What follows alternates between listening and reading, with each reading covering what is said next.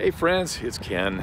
It's 2:20 in the afternoon on the 10th, a Wednesday, and I'm in Avon to vote. And I'm in line, actually. I took a break from the line because you can see it goes on and on and on. But I'm committed to doing this, and so I've been in line for about 10 minutes.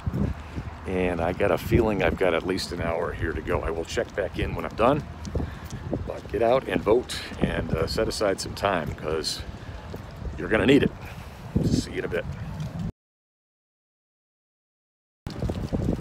1 hour in and still have a ways to go. Stand by. Patience required.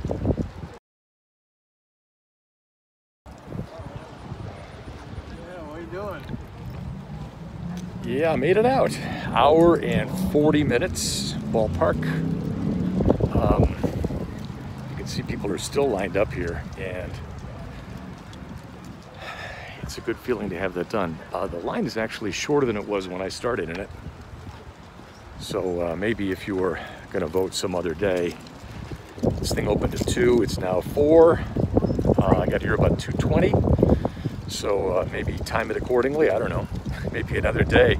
Maybe wait for a rainy day too. Maybe people won't come out. But do exercise your civic right and your civic responsibility.